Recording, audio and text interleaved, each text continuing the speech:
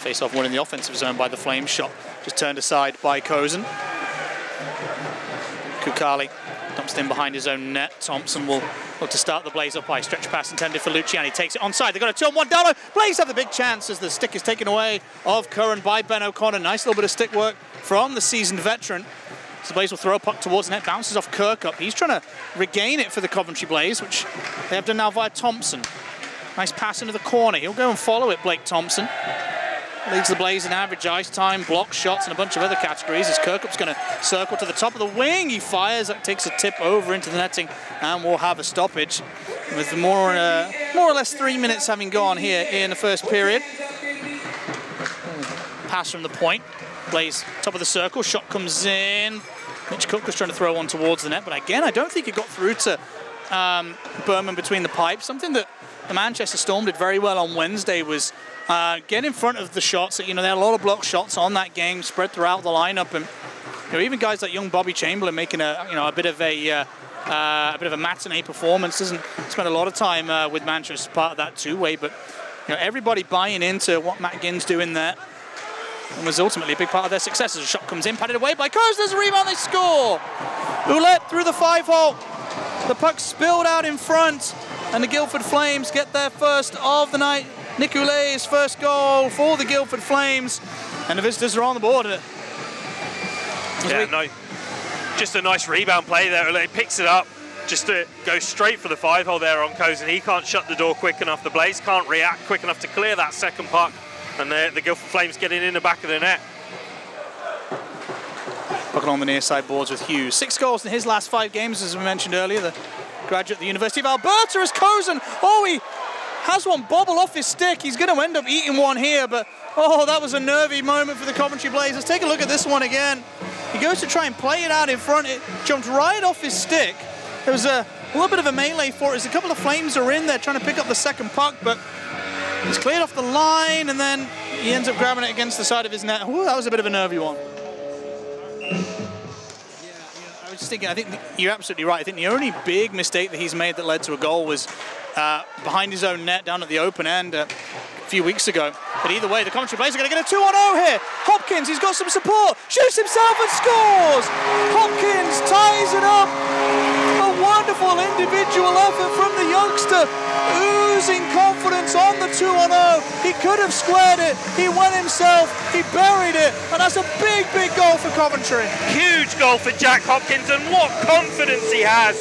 He could have passed it across. He's got Kim Talberg there, seasoned veteran, good goal scorer, but he backs himself, takes the shot, goes to the left pad of Taz Berman and puts it into the back of the net. Great finish. Great. Brady Norrish in the corner is going to try and scoop this one up the wing. He does to Christo. Oh, that's a great pass. That's a 2-on-1 for the Blaze. McNulty down low, he scores! The Blaze have 2 in quick succession, and a wonderful finish in transition from Ian McNulty. Again, similar to the Hopkins goal. He had Roth on his wing, he backed himself, and that's why he's the Coventry Blaze top point scorers too. What a great finish. What a great finish, but what a pass from Danny Christo. Crossed the ice all the way right into the stride of Ian McNulty. Like you say, he backs himself, but that's a fantastic play from the back end from Christo. As Berman makes another stop as the Blaze clear a puck on him. Talberg there for it, and he tried to send it back to the defence, but it comes off the linesman. That helps the Flames. They might have a chance with O'Connor. He scores! In the dying embers of the power play, the Guildford Flames in transition, able to tie it up. What a hockey game we've got on our hands here, Stu. Yeah. Kim Talberg tries to send it down, but it gets picked off there. So the Flames come very quickly, and they find Ben O'Connor on the overlap. And then that left shot goes high glove side and gets it in the back of the net, 2 apiece. Yeah. Lewis Hook spinning around. Nice hard pass for Tugnup, but the Blaze have taken it away. Kirkup did have the option of Curran, but they both had their backs turned to each other. Would have made a hard-fought pass. Here is Kirkup, though. He's got some speed. Shoots shots. Ooh. Shot far side high, shrugged away by Berman. And that pass is going to get through for a breakaway. Big chance for the Flames. Big save by Cozen. The Flames, having made a big save through Berman, go straight up ice through Ripplinger, and it's a good save as another stop by Cozen again. End to end by both of these two teams, very much playing playoff hockey. It's James Shearer mopping up in his own zone. Hard pass for Kirkup. Kirkup couldn't take it cleanly. The Guildford Flames will come in onside, but Lewis Hook and Peter Cronella had kind of bumped each other. And Luciani's a high man. He's got a breakaway. He catches them on a change and he scores! Luciani sneaks in behind, catching the Flames on a bad change. And the Blaze have got their lead back. Alessio Luciani, 2 goals in 2 nights this weekend. And this one's a beauty, Stu.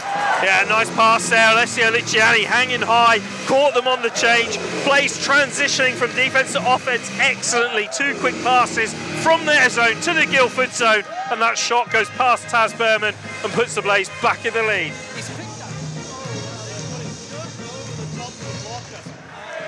Hughes will pull up. Looks at the target, but gets accosted by a tired-looking Chase Hartchie. He gets back to his spot on the left side of defence as Hughes will walk into the hash mark, shoot short-sided, blocked on the way through, eventually picked off the pads of Cozen and back to the point. Teasing with a one-timer that ends up being blocked on the way through. Huge block by Kobe Roth. That one's going to leave a mark as McNulty fighting for it. Blaze really need to stop here.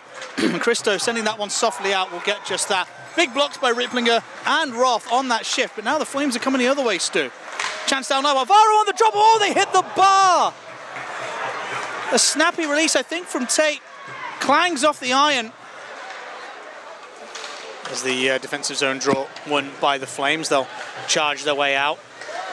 Puck sent into the defensive zone as Blake Thompson will stack it. Danny Christo just able to swoop in and help out the defenseman. He finds Kobe Roth via the boards. McNulty in a foot race with Klimek. And 2 colleagues will, or former colleagues will collide in the backboards. Blaze open it out into open ice. Clemens fires just wide with a wrister. Didn't miss by much. Danny Christo will pick this up now. Opens up some space with Kobe Roth. Still with Christo. Circling the offensive zone, throws one to the net. Now it's tipped in front. Oh, a turn and fire by McNulty. The Blaze still have the puck in the offensive zone. Here's Hartchie now. Hartchie might drive himself here. Great way from Hartchie to the back door. It bobbled on Roth. All for piece of the defenseman, I think, as Chase Hartchie went to work and wasn't rewarded with anything. His first pro point. But a confident play by the first-year pro. Ryan Tate held down into the boards. Lalonde over to the far wing. He's going to dig it out. The Blaze might get a chance here. Spellacy on the loose puck goes in, scores. Aiden Spellacy gives the Blaze a 4th, his 3rd of the regular season. He had a big night in Cardiff last night, and that's a big goal here at the Skydome Arena, Stu. Another turnover in the neutral zone for the Blaze. Aiden Spellacy jumps right on it and just comes in with speed, shoots high. Fantastic finish from the number 8 and gets the Blaze a 2-goal advantage in the second period.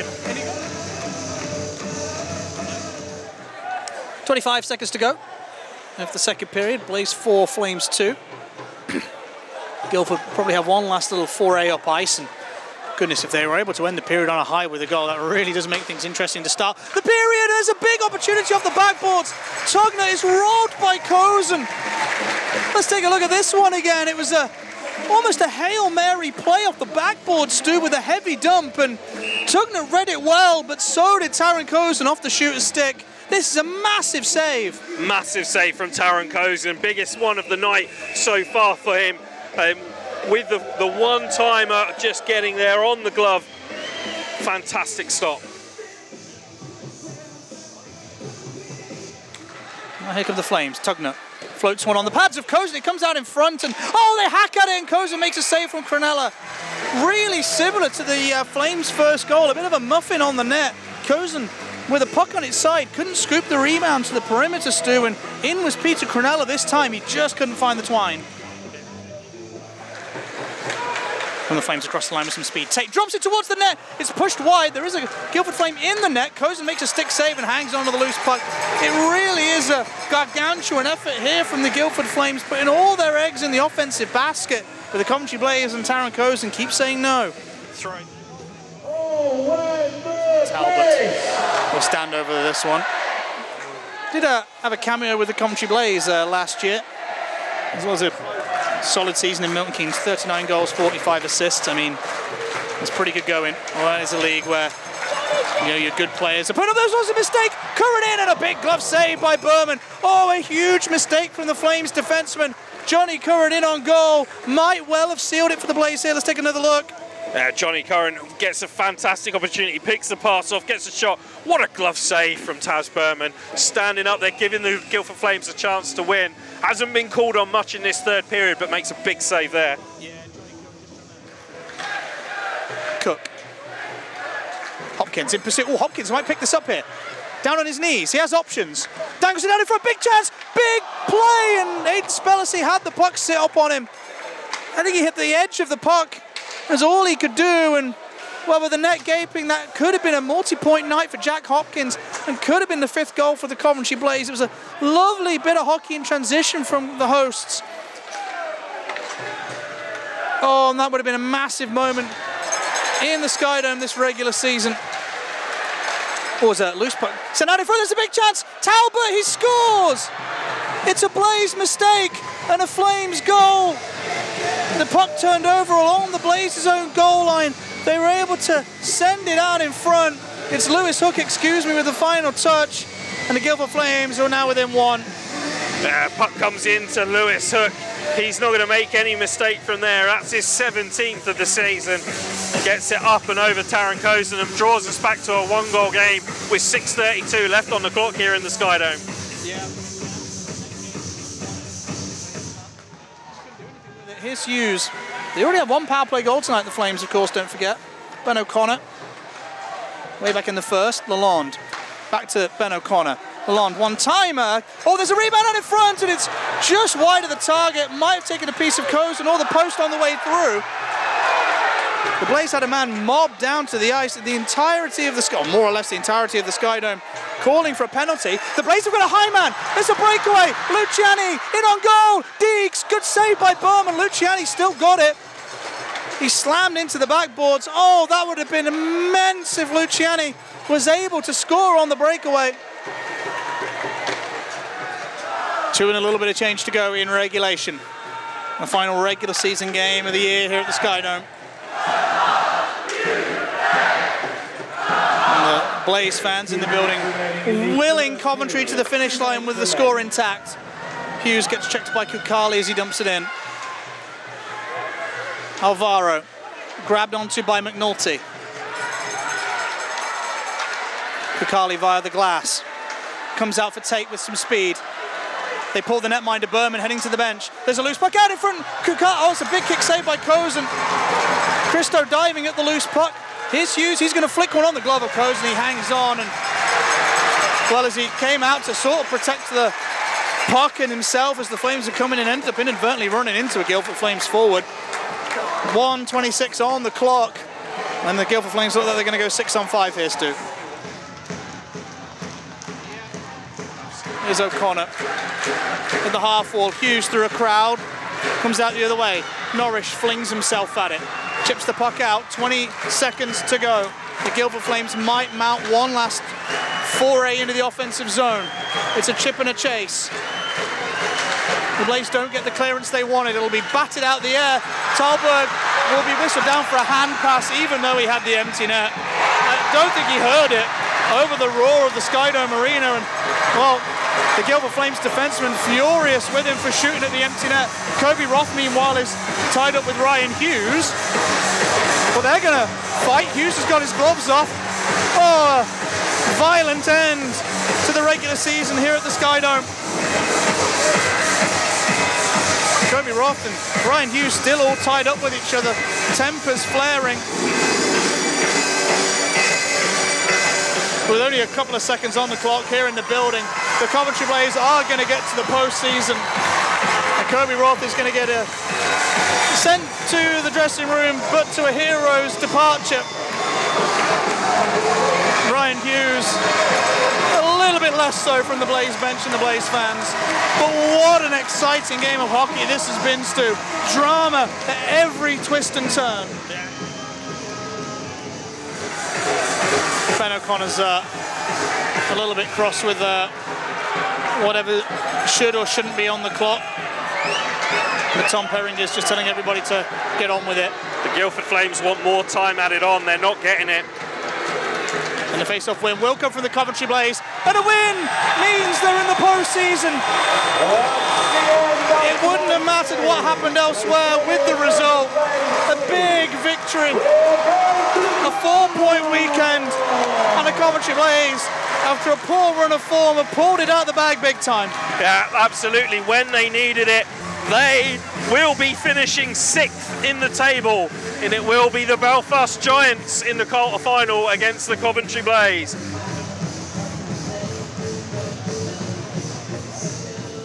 It was Blaze head coach Danny Stewart after the home win against the Guildford Flames to clinch the playoffs in 6th place. Danny, you must be thrilled with the result and the effort from the boys in that game. Yeah, I mean, that's an understatement. I mean, going into this weekend, you know, it was going to be an uphill battle, and we knew that. And I'd like to say it was never in doubt, but man, it was a stressful time. But I got to give full credit to the guys, man. They dug in. Last night's performance was not just this team's best performance of the year, but one of our better performances as an organization in the past several years. And then came back tonight. I thought at times tonight we maybe looked a little bit fatigued.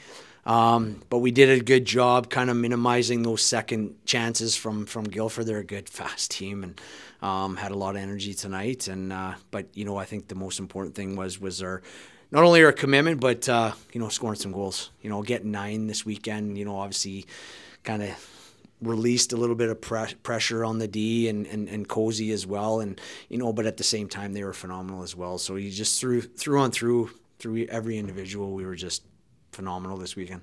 And it was some timely goals tonight as well, wasn't it? All in similar circumstances, jumping on Guildford Flames' mistakes, being hungry for those pucks. That's something you always want from your teams. Yeah, no, for sure.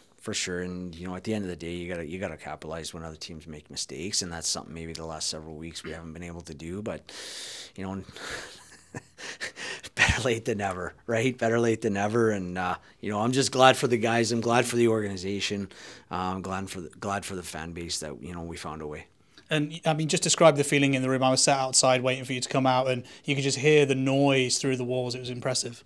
Yeah, I mean, they're pumped. They're pumped, but at the same time, I think there's a little bit of relief in there. I know me personally, there's the big sign of relief, and you know, that doesn't mean by any means that we're going to be satisfied with what we've done.